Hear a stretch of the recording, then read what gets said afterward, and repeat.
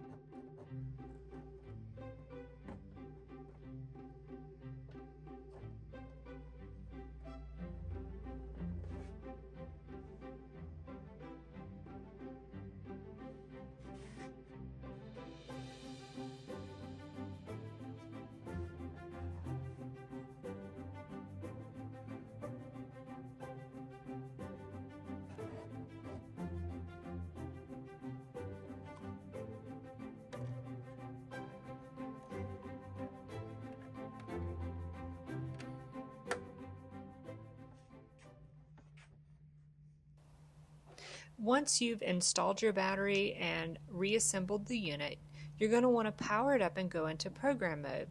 To do that, you hold the setup button and the power button simultaneously and then release. To go through each code, you'll use the volume up and down arrows, and to make any modifications to a code, you'll hit the UA button here, make your changes, and then to get back out, you hit the UA button again. To save all of your values, you'll hit the setup button again. To exit, it will power down the unit. Then you're going to want to go back into the programming mode by holding the setup and the power button again simultaneously. Then hit the record button, and it will print out all the values that you have for each code, so you can verify that all the information has been saved.